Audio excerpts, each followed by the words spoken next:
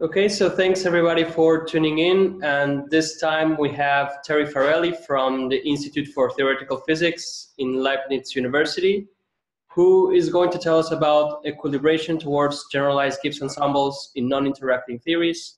So Terry, whenever you're ready, please take it away. Okay, hi guys. So I'm going to be talking about equilibration in non-interacting models, and it's based on a paper that appeared on the arXiv in September. But there's also a related paper which appeared slightly before ours by Murthy and Srednicki. And if you're interested in this kind of thing, I'd also strongly recommend their paper because it's very well written and it explains a lot of the ideas quite well.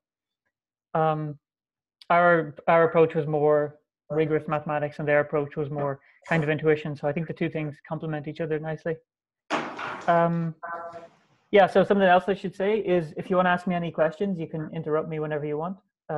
Hopefully I'll be able to hear. The audio quality seems pretty good, so I think I should be able to hear. Okay. So the basic problem we were looking at is when do isolated quantum systems reach equilibrium? Or even better, when do they thermalize? And how long does this process take? So I've kind of summarized this by this schematic figure here, which on the left, you've got this picture of a parameter in a Hamiltonian I've called lambda, which at time 0 is suddenly changed. And this is typically called a quench in experiments. So you take some magnetic field or something like that, and then at time 0, you turn it off or turn it on very strongly or something like that. And this drives the system out of equilibrium very suddenly. And then one of two things can happen. So the upper arrow leading to this next figure is means that the system has equilibrated. And this will be characterized by expectation values of physical observables spending most of their time close to some steady state. So initially it's far away from the average value, but then it relaxes over time, and maybe there's some little fluctuations, but for most times the expectation value of the physical observable stays close to its average value. So that's equilibration. The alternative, which was the arrow going downwards, is that it doesn't equilibrate. And this is characterized by a continuously fluctuating expectation value, which is noticeable. So typically in experiments, this will be kind of signaled by oscillations of some expectation value.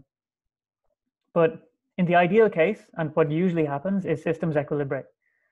So in that case, moving on from the equilibrated picture, two things can happen. It can thermalize, which is what the upper arrow indicates, and that means that the system relaxes so that the density matrix is a thermal state. It's this Gibbs state here, which is even minus beta h, normalized by the trace. So this is kind of the holy grail of this foundations of statistical physics program, is to show that quantum systems equilibrate to a thermal state. But sometimes this actually doesn't happen, and that's what the arrow going downward indicates. And when this doesn't happen, this is usually because there's some conserved quantity that we can measure. So for example, this happens in many-body localization, where there's some local observable that we can measure, which encodes information that isn't really scrambled by the dynamics of the system. So the system has some memory and it doesn't relax to a Gibbs state. And GGEs, so generalized Gibbs ensembles, are another case where there's some conserved quantity which rules out thermalization. And then another interesting question, which I've written at the bottom there, is how long does this process take? Yeah? Excuse me, I have just a basic question, just to check this slide. So when you say the system thermalizes, you mean a part of the system, so the total system it's a pure state, but any part of the system looks like a thermal state of the same Hamiltonian. Yeah, exactly. Yeah. And so I'm thinking typically of, we do some measurement in some small region, like a few spins, and locally it looks like a thermal state. But yeah, of course, obviously, globally it could be in a pure state, which obviously wouldn't look thermal. Right, and is there some intuition as to why having conserved quantities interferes with thermalization?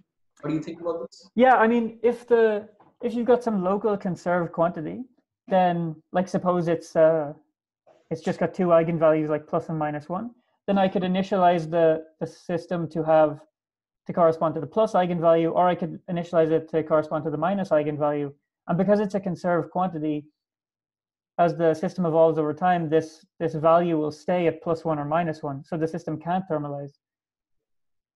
Because it remembers this information. So if the system thermalizes, it always goes to this Gibbs state. But if it remembers something like two different choices you made at the start, in both cases, it can't be equal to the Gibbs state. You see what I mean? Right. Okay. Okay, thanks. Okay, so yeah, so these are really fundamental questions. They're really important for statistical physics. And it's a relatively big field now, and there's lots of different approaches people use to try and understand this kind of thing. So one thing you can do, obviously, is you can do numerics.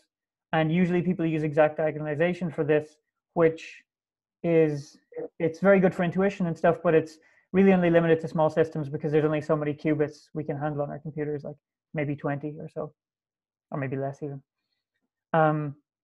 And people have also done some really cool experiments recently with ultra cold atoms, where they indeed see that systems thermalize, or in very special cases, they see some non-equilibrium behavior and stuff. And this also helps to give us some understanding of thermalizing versus non-thermalizing or many-body localized systems. And then obviously the thing we're interested in here is theory. So how can we understand this all theoretically? And over the past couple of years, people have done this for very abstract quantum systems.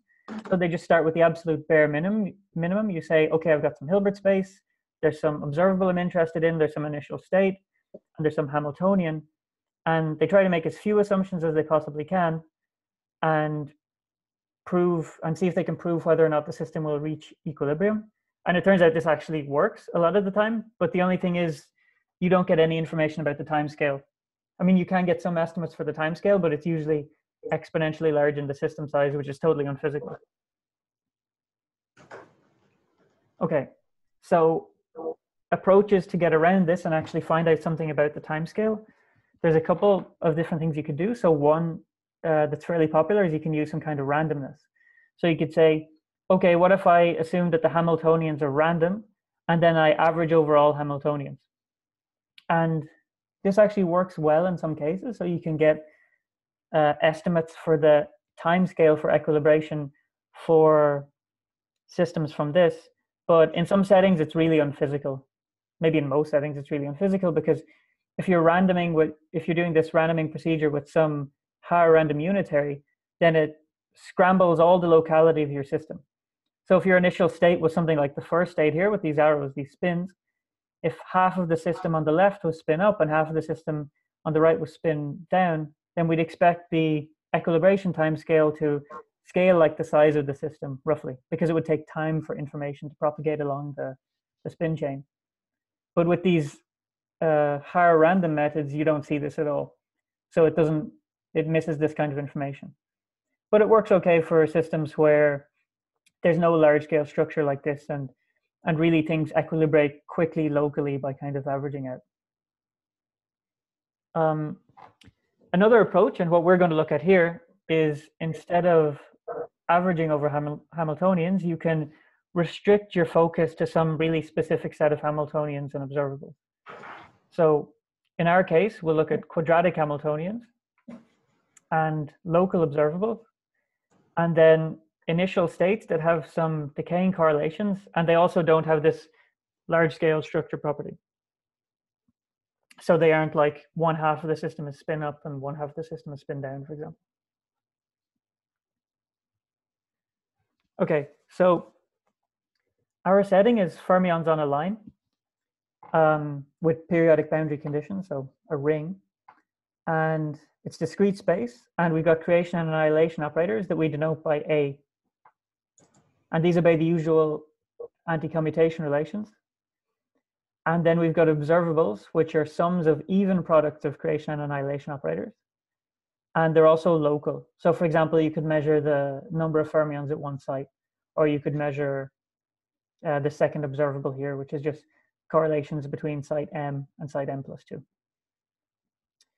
And a useful tool for studying these systems will be the covariance matrix, which is written here. So it's the expectation value in the state in terms of this operator an dagger am plus am dagger an.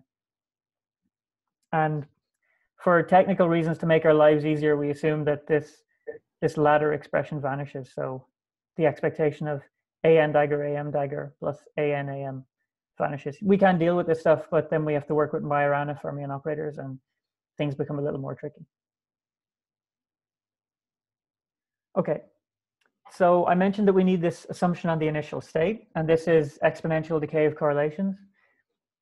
And how this works is basically given by the formula here. So we look at the correlation function between the expectation of A and B in the state. And this is bounded above by something that essentially decays exponentially with psi, which is the correlation length. So here, the parallel lines are just the operator norm. SA is the support of an operator, so the size of the region of the lattice on which the operator is localized. And then D is just the distance between supports of operators. So if they're really far away, then this is very small because it decays exponentially. But if they're close, if the distance between them is small compared to the correlation length, then this might be quite big.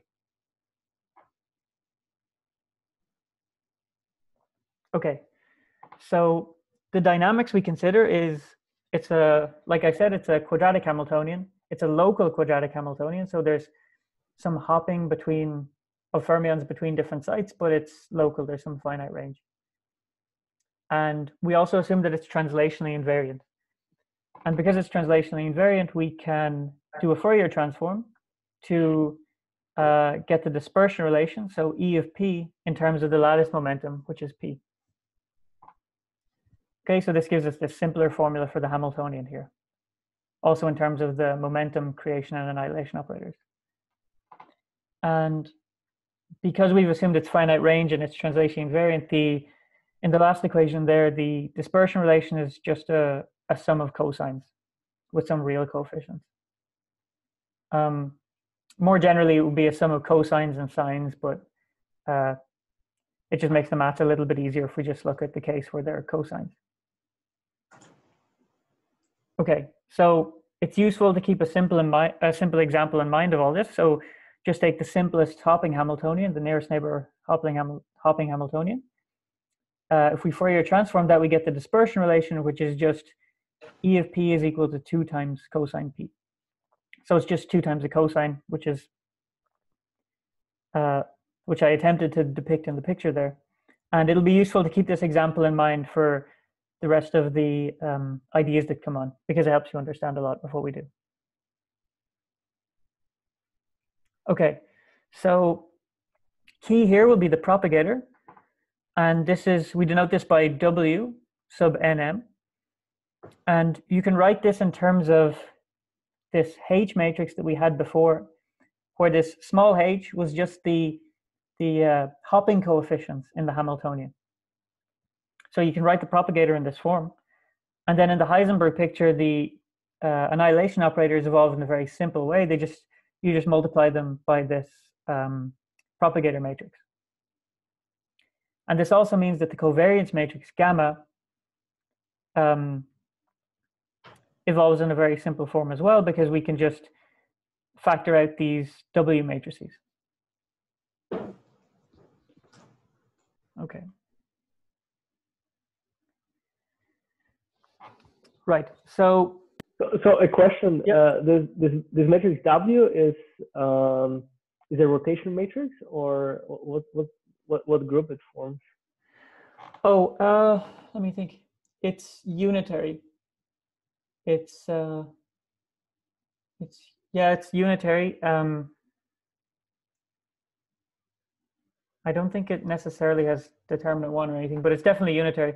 And the reason you can see that the reason it has to be unitary from the second equation there is because, okay, well, it takes a bit of work, but to preserve the anti-commutation relations, you can show that if an of t obeys the same anti-commutation relations as an, then W has to be a unitary matrix.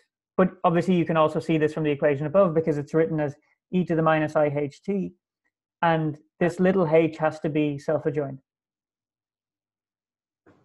Okay, very good, thanks. Yeah, agreed. Yeah. So actually in the Majorana case, you have a similar construction, except the the matrix you get, the propagator, has to be a rotation matrix. It has to be real.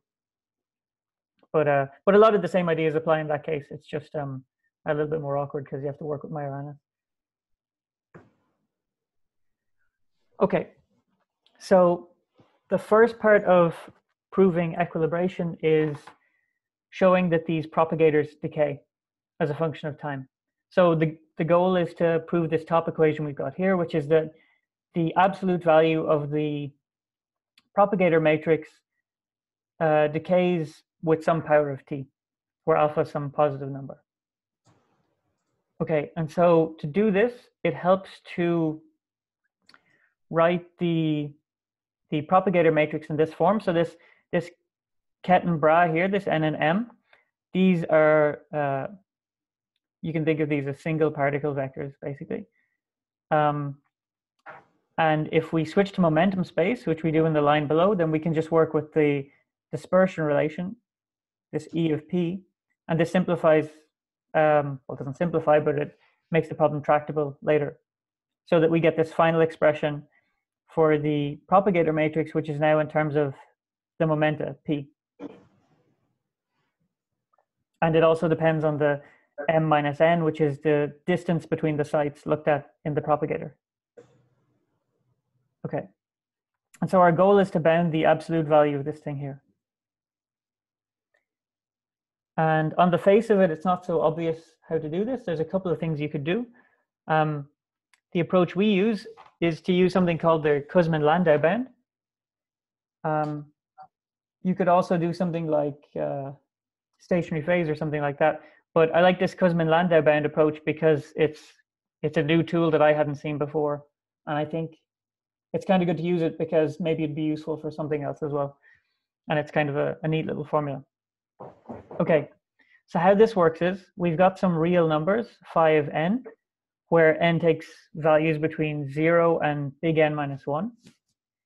And actually the bound doesn't depend on the size of big N, which is nice. But what you do is we assume that the gaps between these phi n's, so delta n, which is phi n minus 1, we assume that all these gaps are either all increasing or they're all decreasing, i.e. delta n will be greater than or equal to delta n minus 1. And so if this is true, and if all the gaps are between some lambda and 2 pi minus lambda, so for example, lambda could be something small like 0.1.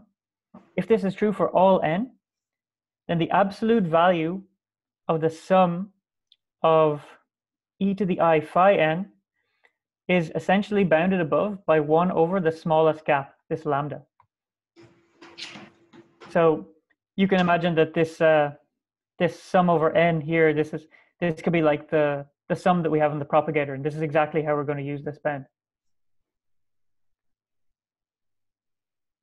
Okay, so let's apply this to the propagator.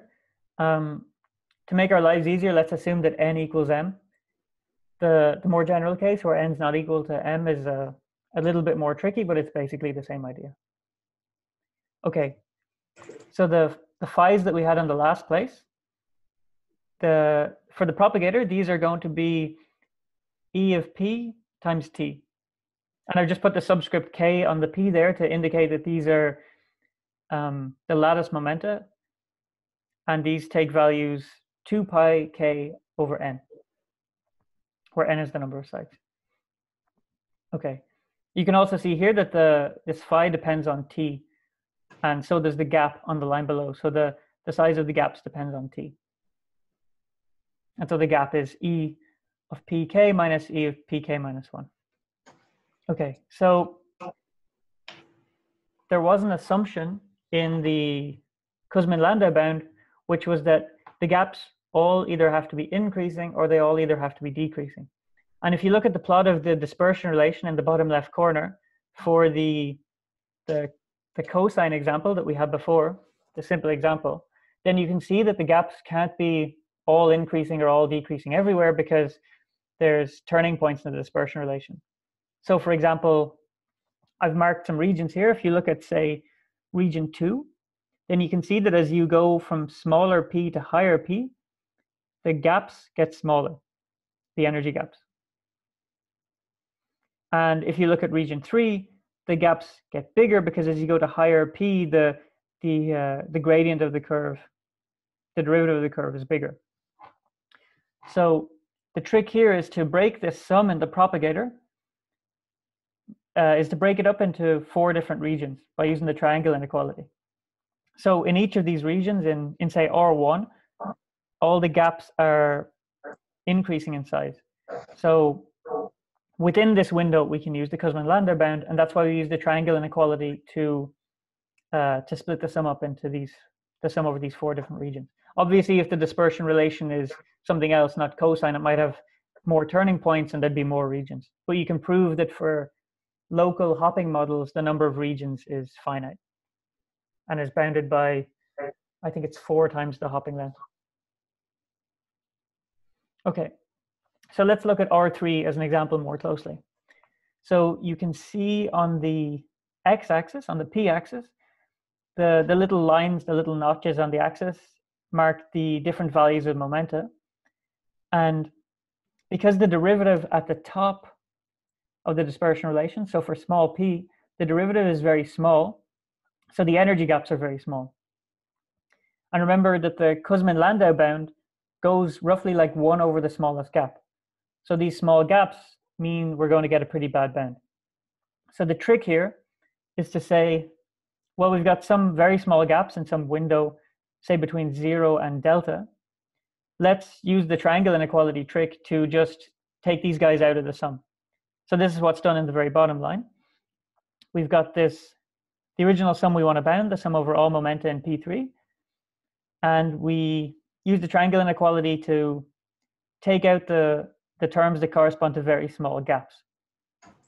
And you can figure out how many terms there are. It's basically delta divided by the width between different momenta. So this corresponds to delta times L over 2 pi.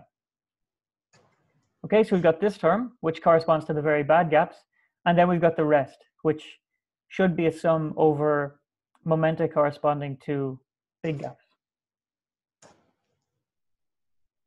Okay, so how do we bound this? Well, we need to find out what the smallest gap is in the remaining interval.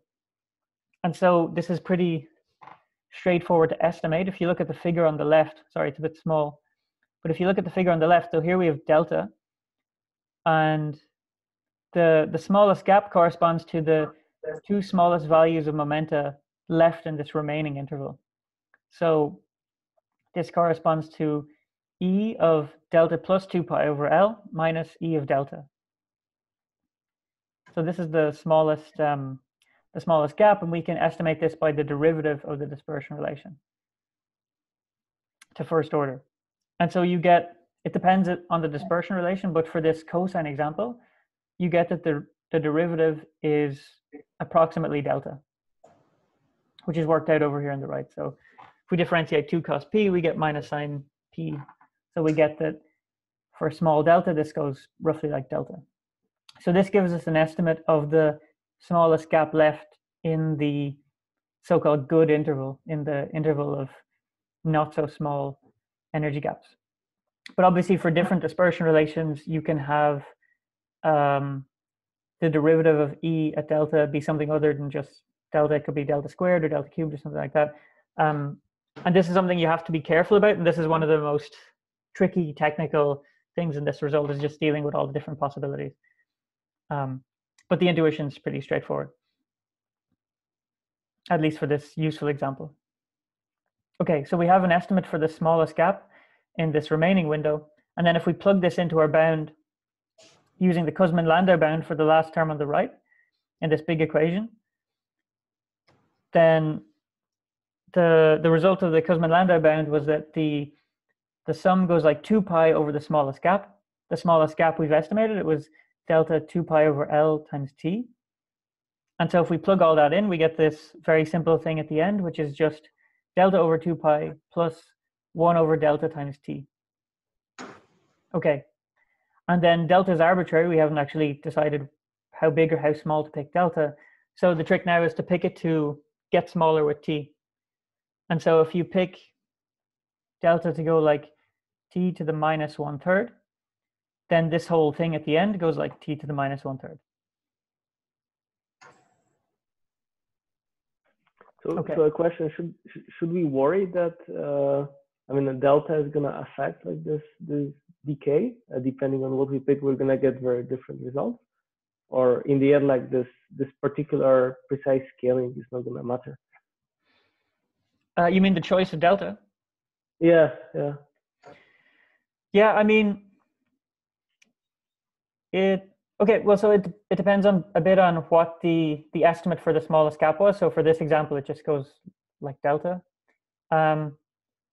And then, yeah, I mean, you'll get different scaling depending on what you pick for delta. So like you could pick delta to be t to the minus 1/4 or something like that, and you'd get different decay. In this case, delta as t to the minus 1/3, I think is optimal, but you can check. But it definitely doesn't cause a problem. Actually, I'm not sure if I've answered your question properly. But Well, let's see how it propagates forward. Okay, yeah, okay. And yeah, then maybe we'll come back to it and I'll be able to answer it better later. Okay, thanks. Okay, so right, so using this, we get this bound at the top equation here, which is that the absolute value of the propagator decays like some constant times t to the power of minus 1/3. And this is the result we were looking for. You can also use a similar argument, which is a bit more convoluted, to show that the covariance matrix decays to its time average value. So on the left-hand side in this equation with the covariance matrix, we've got the absolute value of the difference between the covariance matrix at time t and the time average covariance matrix. And so you can show using a similar argument that this decays like t to the power of minus alpha, where alpha is some real number. This is a little bit more tricky because the gaps in the Kusmin bound in this case aren't gaps between energy levels, but they're actually gaps between gaps of energy levels, which is a bit painful. And you also have to, this is where the assumption that the initial state doesn't have large scale structure comes in. It's not obvious from what I've written here, but you need to assume that the initial state is something like an m-step periodic state. So an m-step periodic state would be any state which, when you translate it by m sites, is the same state again. So we need an assumption like this to derive this formula. But the basic idea goes along the same lines as the formula for the decay of propagators. Okay. Okay, so we saw how to show the propagator's decay, and we saw that the covariance matrix in a similar way relaxes to its time average value. But the covariance matrix only tells us something about quadratic observables. What about higher order observables? So we can show that these equilibrate too, and the way that we do this is by showing that the system relaxes to a Gaussian state. So at the top here, if we have a Gaussian state, we could just use Wick's theorem, right? Which allows us to express high order observables in terms of the covariance matrix. So in terms of quadratic observables, which is what this second part of the equation is showing. And this is really useful because we know that the system's covariance matrix relaxes in time to some constant value. But the problem here is that the state we have isn't necessarily Gaussian, so we might not be able to use this. The trick now is to show that the system relaxes to a Gaussian state, and then we can use this formula. So how to do this is we look at the connected correlation functions. So here I've denoted connected correlation functions with this double angle bracket. And this is given, for example, for a 4-point connected correlation function. And the single angle brackets here denote expectation values in the state. So this is an example of a connected correlation function. And we know that if all the connected correlation functions are 0, then the state has to be Gaussian. And then everything can be expressed in terms of the covariance matrix. So our goal is to show that these connected correlation functions vanish in time. Okay, so this top equation might be a bit hard to read, but consider the 4-point connected correlation function at time t. We can expand this. Remember, these creation and annihilation operators are in the Heisenberg picture. So we can expand this in terms of the propagators. And we get this sum here. And these mi's are... A quick question actually here. So you're assuming that the Hamiltonian is quadratic, but you're saying that the initial state does not need to be Gaussian, and that's why you look at the decay of higher point correlation. Yeah. Okay, thanks. Exactly. Yeah, and so we expand the connected correlation function like this. I've just noticed there's some stars missing. So on the second two W's, these should be W stars.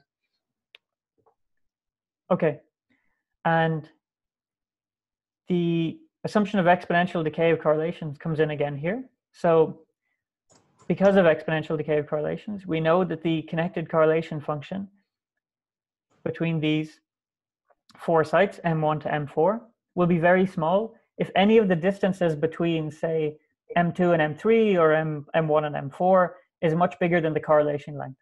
This is essentially the assumption in exponentially decaying correlations. So this will play a role in a second. Now, if we look at this figure in the bottom left-hand corner, we have these 4 sites N1 to N4 in the top line.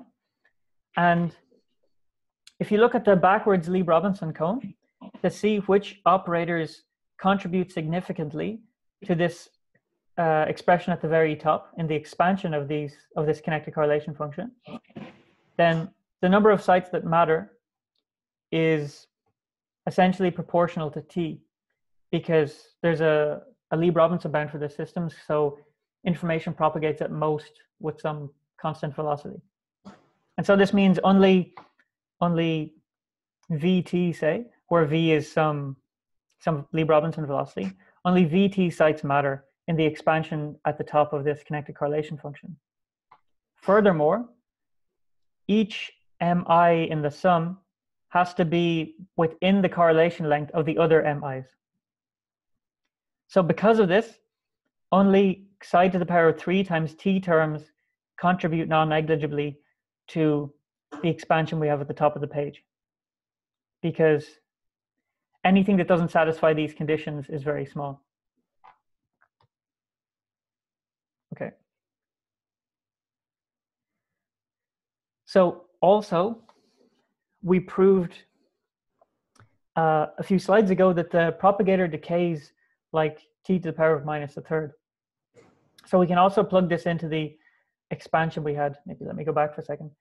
We can also plug this into the expansion we had for the connected correlation function, which is here at the top. So we can plug in this bound for these w's, and we get that the absolute value of the connected correlation function can be bounded above by something that depends on time, and in fact it decays as a function of time, like t to the power of -1/3. And so because the connected correlation functions decay in time, that means the state relaxes to be Gaussian, because after some time these are all very small, and so essentially the covariance matrix determines everything.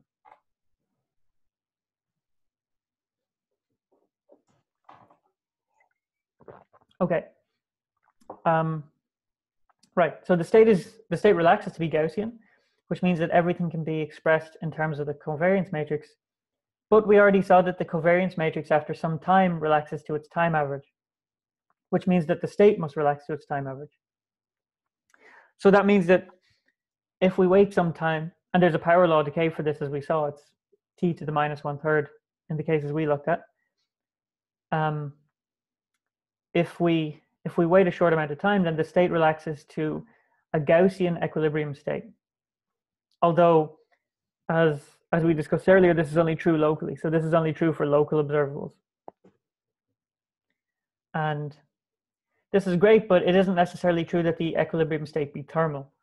So we only know that it's a Gaussian state, but it's not necessarily true that it's e to the -beta h. For example, there's an equation at the bottom here where we have the most general form of the equilibrium state, where these beta n's are sometimes called generalized temperatures.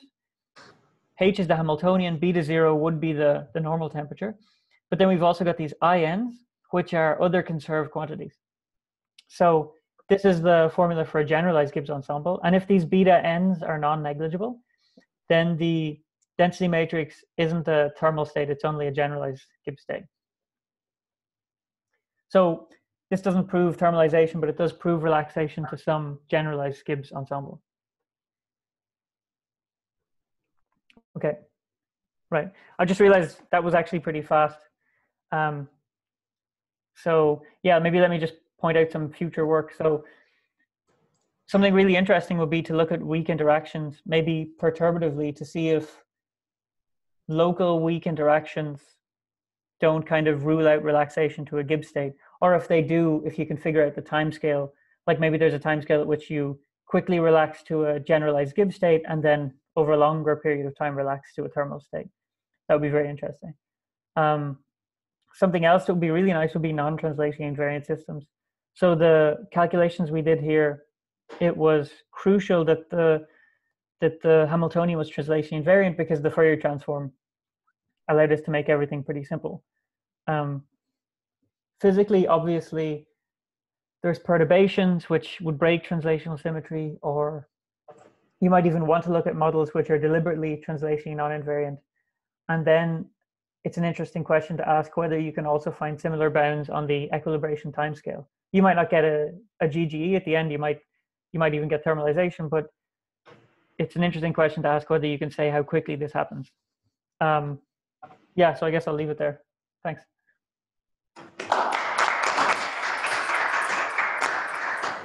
Thank you very much, Terry. Are there any questions?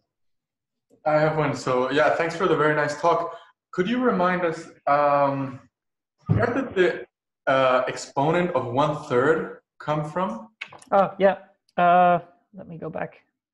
It came from the estimate of the gap here. So, right, so we had this estimate for the gap that's kind of in the middle, delta 2 pi over L. And then we plugged this into the formula at the bottom using the Kusmin-Landau bound to get this little formula at the end with the delta over 2 pi plus 1 over delta t. And actually, I've noticed there's a small mistake here. So here we can pick delta to be whatever we want. And we want to pick it to be something that gives us a bound that decays in time. So because of the term on the left, delta should become smaller with time, but it shouldn't become small too quickly because of the term on the right. And that's why I picked delta to be t to the minus 1/3. I think for this specific formula, the optimal choice would be t to the power of minus 1/2. But yeah, what choice you pick really depends on what expression you get at the end. So for example, the gap could go like delta squared, and then you would get a different estimate. Then in the case where it's delta squared, I think t to the minus 1/3 is optimal. But it depends on the dispersion relation. Oh, okay, very nice. Thanks. No worries. So in summary, what is your most general statement about the time scale of the thermalization? Didn't really. Yeah, right. Okay. The most general statement is that for these models, for translationally invariant fermion models in one dimension, with exponentially decaying correlations, and this assumption that there's no large-scale structure, the system will relax to a generalized Gibbs ensemble in a timescale that's well, it relaxes with power law decay. So t to the power of minus alpha, where alpha is some real number. So for the examples we gave, it was minus 1/3. But it depends a bit on the dispersion relation. It could be a bit slower or a bit faster. Maybe t to the minus 1/2 or t to the minus 1/4. But that's the basic results. I see. Thank you. And did you try to compare this result with some exact or like semi-exact calculation? Yeah. In a sense, if in a physical system the decay is maybe, it's like it can decay like t to minus 1/3 or faster, right? Yeah. So I think I think we think that the fastest decay for these kind of models should be t to the -1/2. And this intuition is partly based off some numerics. I don't think we put the numerics. I don't think they're in the paper, but we had some numerics that convinced us that t to the -1/2 should be the fastest you could get for these specific models. Obviously, non-quadratic Hamiltonians could decay faster, could have faster equilibration, but we think t to the -1/2 is the fastest. Did I answer the question there, or did I miss something? Yeah, I think so. Yeah. Okay, cool. Are there any more? Oh, sure. Yeah, I have one more question. Like, can you tell us, like, in a few words, like, what's like common? What's the difference between this other paper that you mentioned that appear, roughly speaking, at the same time on the archive? Oh yeah. So our approach was, like, we were very concerned about the deltas and epsilon, so the math is pretty rigorous. And we used this Kusmin-Landau trick, and their approach was they use stationary phase methods, and it's not so rigorous. I mean, they don't claim it is, like, they're more interested in physical intuition. So I'd say, yeah, I guess that's the main difference. Also, if I remember correctly, in their paper, they prove stuff for bosons and fermions. In our paper, we just prove stuff for fermions and say that it extends to bosons, but we didn't show it. I mean, it is true and it's not so difficult, but we didn't actually write anything explicit. But are your bounds the same, actually, or they differ? They're more or less the same. I'm not sure about any constants in front, but it's all the same in terms of, like, power law decay in this way. But actually, I'm not so sure about whether the constants in front are different. I haven't checked that. Okay. Well, thanks.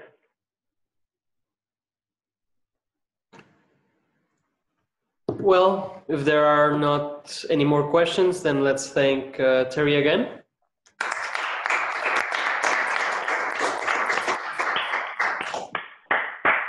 Cool. Thanks a lot, guys. This was kind of fun. Thanks, Terry. Thanks for a nice talk.